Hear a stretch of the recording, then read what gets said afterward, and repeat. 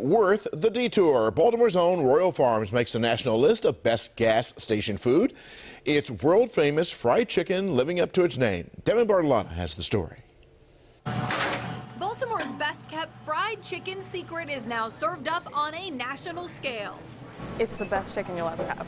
Royal Farms' world-famous chicken landing the top spot on Food & Wine's gas station foods across the country that are worth the detour. We take simple, fresh ingredients and we turn them into extraordinary, famous food. And that's awesome to be a part of that. The trick to national chicken box fame? Every piece is breaded in-house, then fried to perfection and served up by hand to thousands of hungry Marylanders. The recognition, unexpected, but not really a surprise to loyal customers. It's really good. I like chicken with a crunch, and I can always get a crunch from Royal Farms chicken. It's just cooked right. You know what I mean? You go some places and it's just not cooked right.